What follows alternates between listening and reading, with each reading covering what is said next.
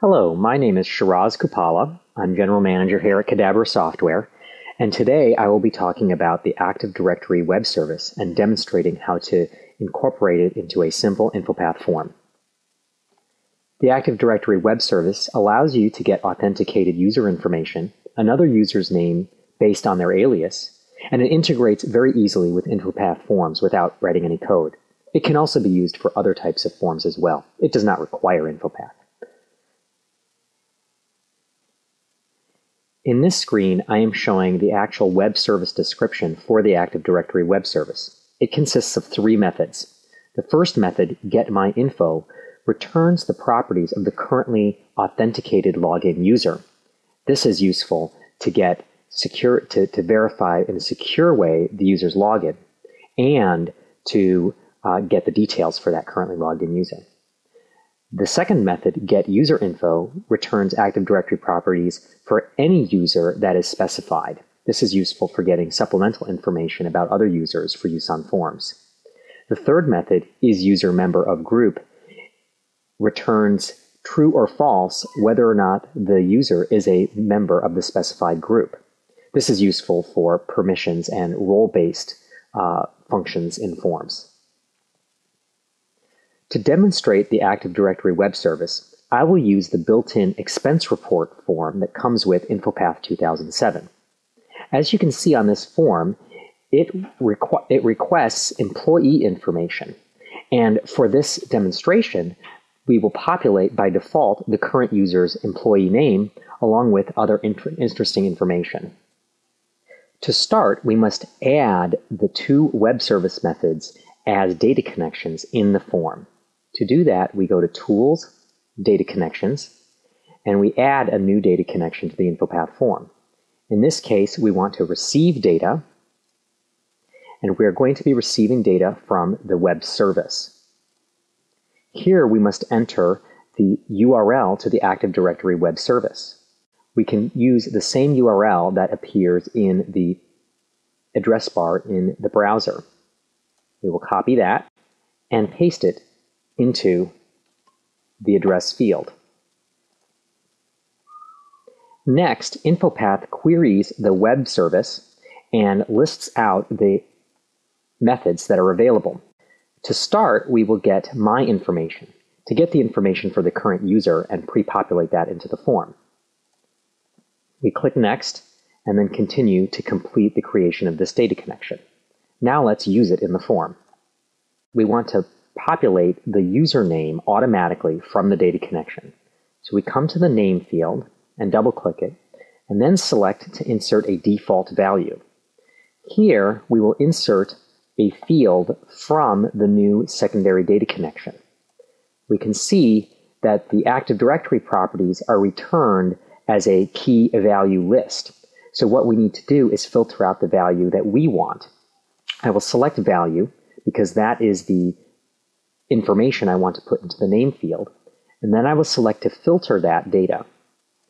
I will add a filter and find just the key that pertains to the username. In this case, we use the property display name. There is a list of the available properties on our website that are typically found in Active Directory. We click OK. And now we are getting the value of the display name from Active Directory. Let's also add the user's email address. In the same way, we set the default value to come from the list of properties that was returned by the web service. This time, we will add a filter for the email address.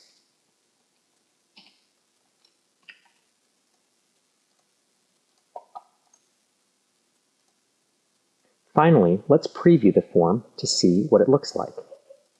The form is now connecting to the web service to download my user details. And you can see that my username and email address have been pre-populated into the form. You'll notice that the manager information, and particularly the manager's email address, are missing. Let's try to add that information automatically as well.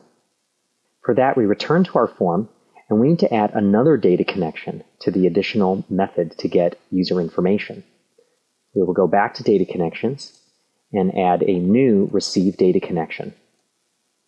Again, for the web service, and we use the same web service description URL that we used previously. InfoPath looks up the information from the web service, and this time we will select the Get User Info method. This method will take a parameter. We won't specify that here. We will be specifying that on the fly in the form. Next, we complete the data connection, and now we're ready to use that in our form. To start, I need to add a button onto my form. This will trigger the check names function. I will label that check name, and now I will set some rules on that button. I will add one rule with a number of different actions to accomplish this. My first action is to set the query parameter.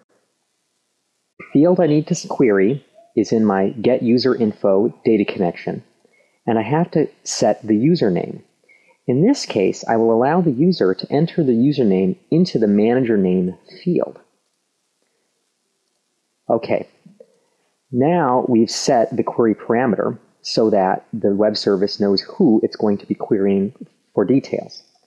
Next, I want to actually execute the query.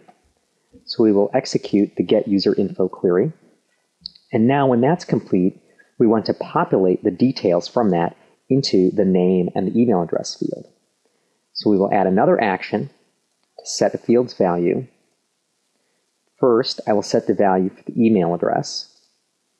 And the value that we are going to use is from our secondary data connection, Get User Info. This will look familiar now from the previous Get My User Info. In this case, we want to set the value, and the value we need to filter for, the key, will be the mail. So we've now set the value for the mail field. Lastly, we want to set the value for the username so we can resolve that to the full username. We'll add one more action. We will set a field's value to the manager name. And now we will insert the manager name from the user info. Here again, we want to select the value, and the key that we will select will be the display name.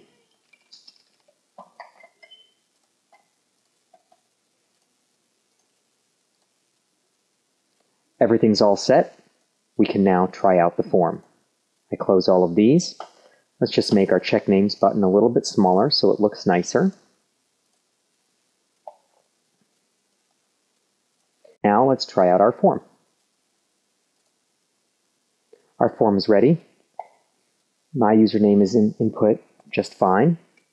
Now I will enter the email alias for my manager and click Check Name.